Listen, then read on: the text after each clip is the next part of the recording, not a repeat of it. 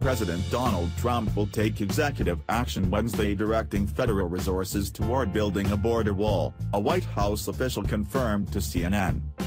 The move begins a multi-day rollout of immigration actions that's also expected to include moves related to refugees and visas. Trump will make the announcement during a visit to the Department of Homeland Security at 1:25 p.m. ET.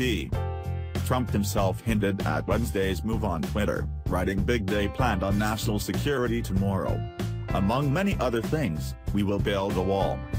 Precise details of the executive action aren't yet known, but the Trump administration believes they can construct the wall through existing law, including the Bush-era Secure Fence Act.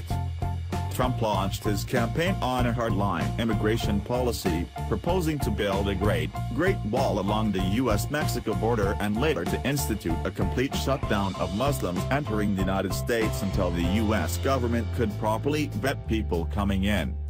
But as time went on, Trump's rhetoric on immigration began to change and, at times, soften. His aides eventually walked back the Muslim ban to a ban on immigration from countries with widespread terrorism issues.